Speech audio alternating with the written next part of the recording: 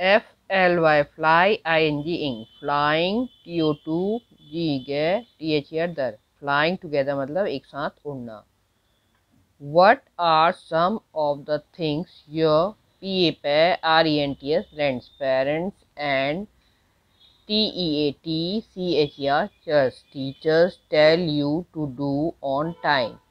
Get up in the morning, do the homework, pack your school bag. Flying together मतलब एक साथ उड़ना. Together मतलब एक साथ. What are the some of the things your parents and teachers tell you to do on time? तो कौन कौन सी चीज़ें हैं कि पेरेंट्स और टीचर बोलते हैं कि तुम्हें टाइम में करना है. जैसे कि आपसे बोलते होंगे सुबह उठ जाओ, टाइम से ब्रश करो, टाइम से खाना खाओ, और get up in the morning, do the homework, pack your bag, ऐसा कहते होंगे. What HAP happy and pen ED ed happened when you didn't, इसको बोलते हैं did not या didn't do as they asked you to do. तो बोल रहा है कि जब happen मतलब क्या हुआ, जब आपने उनका कहना नहीं माना तो क्या हुआ. आप अगर स्कूल के लिए जल्दी उठने को कहा होगा और आप नहीं उठे टाइम से तो स्कूल के लिए लेट हो गए होगे. होमवर्क नहीं किया होगा तो उसमें डांट पड़ी होगी स्कूल में, है ना. You must have got scolding. Deep in the forest stood a very tall tree. It's leafy branches spread out like strong arms. तो बोल रहा है deep in the forest stood a very tall tree. तो बोल रहा है deep मतलब बहुत अंदर फॉरेस्ट में एक बहुत बड़ा पेड़ था. टॉल मतलब बड़ा. It's leaf branches spread out like strong arm. और उसके जो ब्रांचेस थे जैसे खूब स्ट्रॉन्ग मतलब ताकतवर, आर्म्स मतलब हाथ. तो खूब तगड़े जो थे उनकी ब्रांचेस थी. This tree was the home of a flock of wild geese. They felt safe there. One of the geese was a wise old bird. तो बोल रहा है कि वो क्या था, home of flock of wild गीस. फ्लॉक किसको बोलते हैं, चिड़ियाओं के झुंड को फ्लॉक बोलते हैं. और one of the गीज was vice old bird. और एक जो थी वो क्या थी, बूढ़ा था. और वो क्या था, बुद्धिमान था. ही नोटिस्ड मतलब उसने देखा. A small creeper at the foot of the tree. He saw spoke to the other bird about it. तो उसने क्या नोटिस किया, उसने नोटिस किया एक क्रीपर मतलब लता का पेड़. ये at the foot of the tree, कहाँ था वो, पेड़ के तने में था. One he spoke to the other bird. और उसके बारे में उसने और बर्ड से कहा. ये देखो, ये है लता, इसे कहते हैं क्रीपर. और ये वाइल्ड ओल्ड गीस ने इस क्रीपर के बारे में बात की और बर्ड से. Do you see that creeper, he said to them, let us destroy it. Destroy मतलब खत्म करें. Y must we destroy it, हम क्यों खत्म करें. आज द गीस इन सरप्राइज. तो उसने बोला, आप do you see that creeper, क्या आप उस क्रीपर देख रहे हैं. ही सेड टू देम, उसने उनसे कहा और कहा, लेट अस डिस्ट्रॉय देम, उसको ख़त्म करें.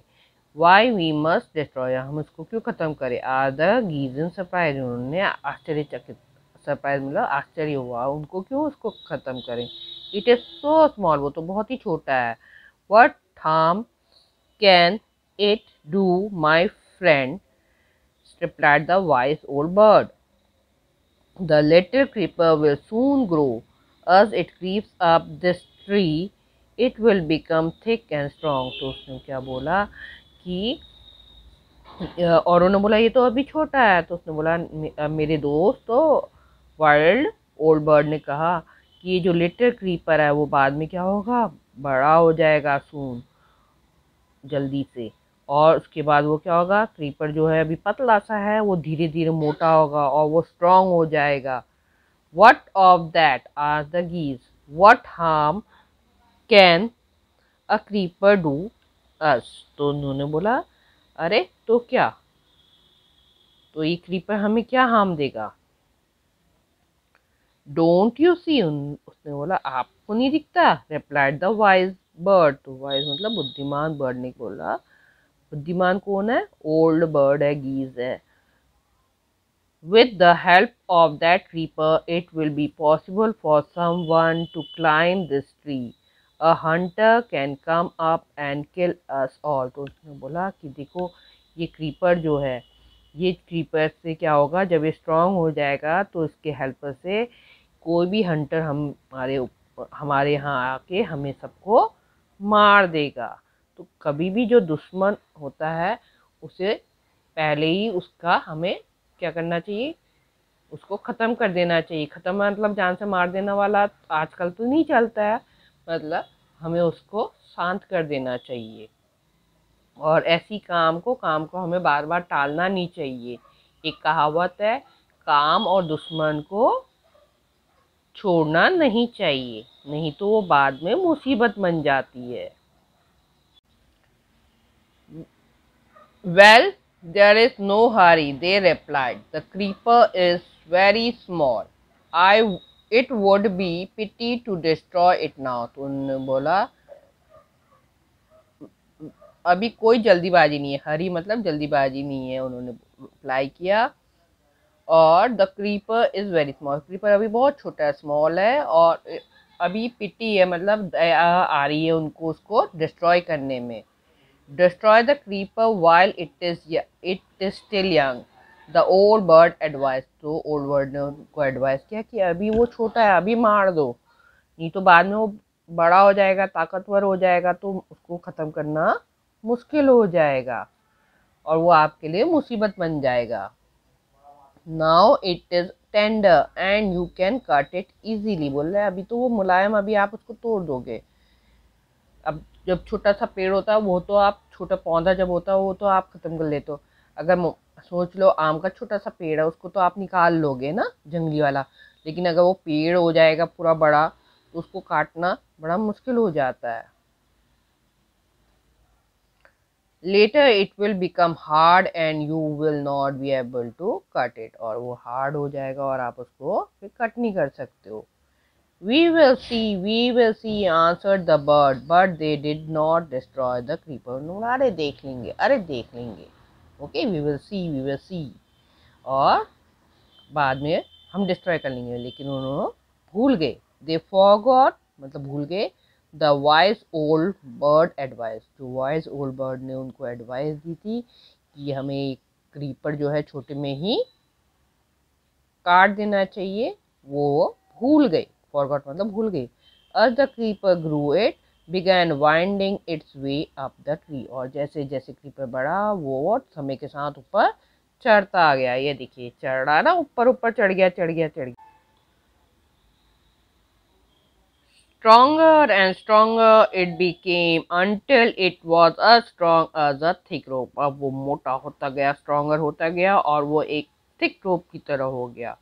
One morning when the geese had gone out in the search of food, a hunter came to the forest. Soon this is where the wild geese live, he said to himself. When they come back in the evening, I shall catch them. The hunter climbed up the tree with the help of the creeper and he got the top. Spread his net there. Then he climbed down and went away. और one morning जब गीस जो थे वो चले गए थे किसके लिए, सर्च ऑफ फूड के लिए, अपना खाना खाने के लिए, तो एक हंटर जो था, ये हंटर है, हंटर ने क्या किया होगा, हंटर ने देखा कि यहाँ में क्रीपर है, क्रीपर से वो ऊपर चढ़ा, उसने देखा अच्छा तो यहाँ रहते हैं गीस, और उसने क्या किया, उसने अपनी जाल जो था वहाँ बिछा दिया। द हंटर क्लाइम्ड अप, ये क्लाइम कर रहा है अब the tree with the help of the creeper, और किसके, क्रीपर से। अगर ये पहले ही काट दिया होता, जब ये छोटा था तो ये प्रॉब्लम तो आती नहीं, तो अब ये इनके लिए मुसीबत की जड़ बन गया। और ये हंटर ने यहाँ क्या कर दिया, अपने नेट फैला दिया, जाल बिछा दी है ना। एंड देन क्लाइम डाउन, और उसके बाद वो जाल बिछा के वापस आ गया। In the evening these geese returned home, they did not notice the net, और शाम को जब ये वापस आए उन्होंने तो नेट नहीं देखा क्योंकि अंधेरा था। And as they flew into the tree they were trapped, they struggled hard to get out but could not। और जैसी इवनिंग आए ये अपने घर को वापस आए, उन्होंने ये नेट नहीं देखा, रात हो रही थी ये, और वो क्या हो गए, सब ट्रैप्ड हो गए, फंस गए। ये देखो ये ट्रैप्ड हो गए हैं। They struggle hard to get out, वो बाहर निकलने के लिए उन्होंने कोशिश की लेकिन वो फंस गए थे और अब वो नहीं निकल पाए। Help help help help cried the geese, we are caught in the hunters net, oh what shall we do. तो उन्होंने बोला हेल्प हेल्प, बचाओ बचाओ। अब ये गीज हेल्प के लिए पुकारी और बोला कि हम तो इस जाल में फंस गए हैं। Oh what shall we do, अब हम क्या करें। डोंट मेक अ फस नाउ, अब उसने बोला, जो said the wise old bird, long ago I told you to destroy the creeper but you did not, now see what has happened, tomorrow morning the hunter will come back and kill us all। तो उसने बोला अब हल्ला मत मचाओ, हम क्या करें हम क्या करें। अब क्या है, पहले बहुत पहले मैंने लॉन्ग लॉन्ग अगो मैंने आप सबको बताया था डिस्ट्रॉय द क्रीपर, और बट यू डिड नॉट, लेकिन आपने तो इसको डिस्ट्रॉय नहीं किया। अब देखो क्या हो गया है, टुमारो मॉर्निंग क्या होगा, हंटर आएगा अब, है ना। कल सुबह हंटर आएगा और क्या करेगा, they will what he will do, he will kill them all. तो बोला कि वो अब हम सबको मार देगा। We were foolish wept the birds, बोला हम तो बेवकूफ़ है, फुलिश मतलब बेवकूफ़ है। We are very sorry we did not listen to you, please tell us what to do. तो उन्होंने बोला हमें माफ़ कर दो, ये हमारी गलती है, प्लीज़ हमें कोई उपाय बताओ। Then listen carefully, replied the wise bird. When the hunter comes, you must all pretend to be dead. Just lie still. The hunter will not want dead bird. He will throw us to the ground. It will then be easy for him to climb down, collect the dead bird, and take them home. When the last of us has been thrown down, we must quickly get up and fly। उसने बोला कि अब wild bird ने कि अब सुनो, listen मतलब सुनो, कि अब क्या करना है, जब हंटर आए तो हम सबको प्रिटेंड मतलब बहाना बनाना, हमें ऐसे बहाना बनाना है जैसे कि हम मर गए हैं। जस्ट स्टिल, और एकदम सांस रोक के हमें बैठ जाना है ना, स्टिल हो जाना है।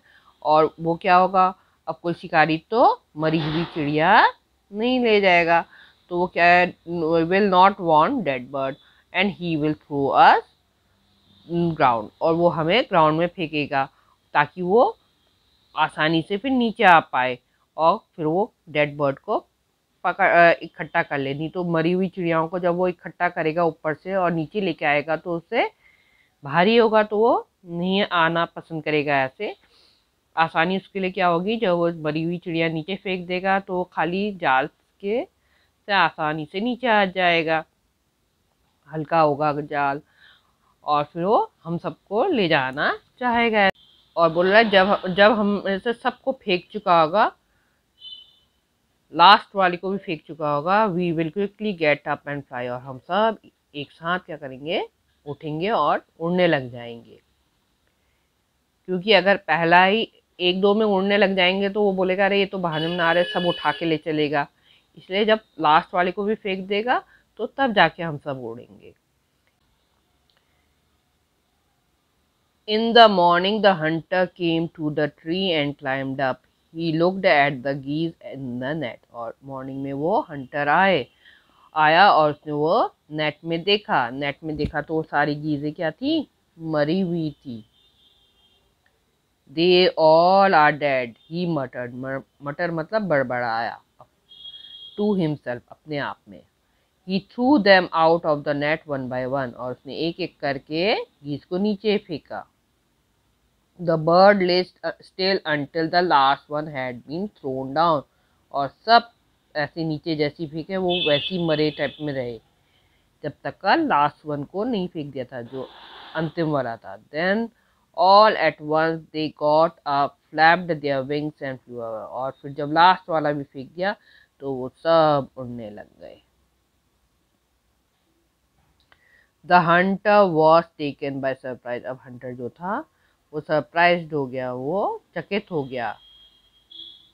From the top of the tree he watched all the geese fly away. और टॉप ऑफ द ट्री में ये बैठा हुआ है और वो देखता रह गया, अरे ये तो सारी गीजें उड़ने लग गई हैं।